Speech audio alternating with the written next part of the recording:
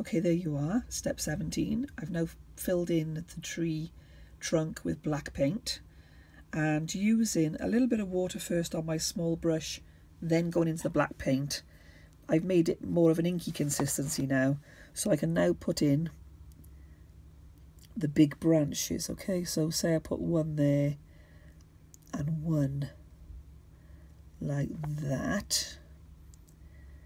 Okay, so there's some big branches there.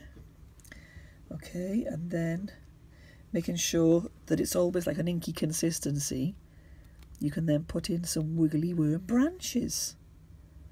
Okay, wherever you want them to go. Wiggly worm branches. Some coming onto the moon. Some small ones coming off the larger ones. Okay, so all little wiggly worm branches. If you do them wiggly rather than straight, I think your tree is going to look more like a tree, okay?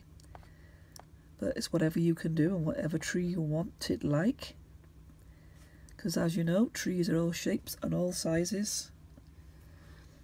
Okay, I think I'll put a branch over there and a little one by there. Excuse the noise outside. That's the husband actually cutting the slates. Okay, so there you are. There's my branches, and I'm happy with just that amount.